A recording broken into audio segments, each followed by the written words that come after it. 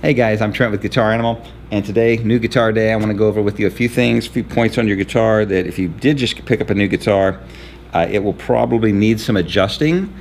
This would be true even if you bought it down the street from you, particularly if you bought it at a big box store. It's not going to have been adjusted appropriately, more than likely. It came out of the box, hung on the wall. If you ordered it from states away or countries away, it will definitely need to be adjusted. I'm going to talk with you a little bit about what those adjustments are, and also some companion videos that you can either link to below or go to guitaranimal.com and you can check it out there and see what exactly I'm talking about in more detail. But what we're talking about is when you get a new guitar, guitars are made out of wood, of course, and so they're going to respond to humidity and temperature differences.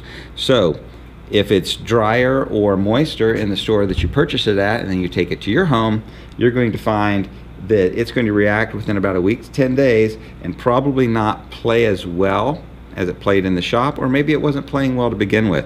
Things that affect that would be the adjustment of the neck's truss rod, which affects the bow of the neck. You can check the link in the section below this video and see exactly what a truss rod is, how it works, and how to adjust it.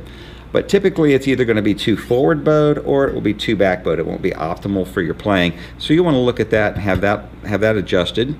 If you're handy, you can look at the video that I have in the link below and do it yourself. If you don't feel comfortable doing that, take it into a luthier or a small shop that specializes in being able to adjust your guitar and make that work for you. A couple other things that are going to be probably out would be the height of the strings, which is the action of the guitar. Are the strings playing cleanly, or are they buzzing or rattling? And that could be either a back bow or a forward bow situation, depending on exactly how the guitar was set up initially. If it was set up initially, most guitars are not. They're built at the factory with these bridge saddles in about the right position, but they don't really spend a lot of time adjusting each individual guitar to play perfectly. The other thing will be intonation, which will be the length of each string. You'll notice, for example, in the Stratocaster style guitar, we have 6 saddles, which can be adjusted not only up and down for the action, the playability of the guitar, but also for the length of each string, which I'm going to have a video over at Guitar Animal, which will go into more detail on how do you adjust intonation.